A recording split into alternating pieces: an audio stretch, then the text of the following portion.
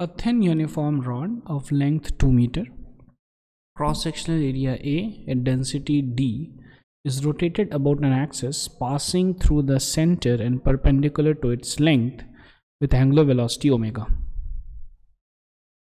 ठीक है, ये हो गया थिन यूनिफॉर्म रॉड, लेंथ हो गया 2 metre, cross sectional area is A, density है इसका D, and it is rotated about an axis passing through the center and perpendicular to its length. ठीक है, तो यहाँ के अबाउट क्या होता है, ml square by 12. A value of omega in terms of its rotational kinetic energy E is alpha E by AD, then the value of alpha is omega. ठीक है, तो rotational kinetic energy क्या हो जाएगा, half I omega square, which is equal to half m L square by 12 into omega square. This is going to be the rotational kinetic energy. ठीक है, m,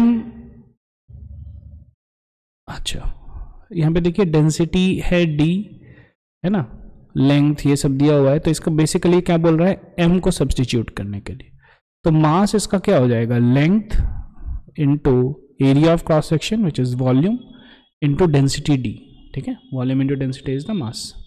so now length is 2 metre, तो 2AD is mass, तो put कर दीजिए half into 2 into A into D, और ये length फिर से 2 मीटर है, तो ये 4 divided by 12 into omega square is E.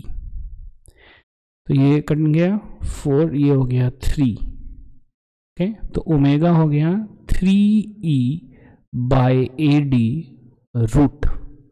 ध्यान से देखिए, compare this with this equation, so alpha actually becomes 3.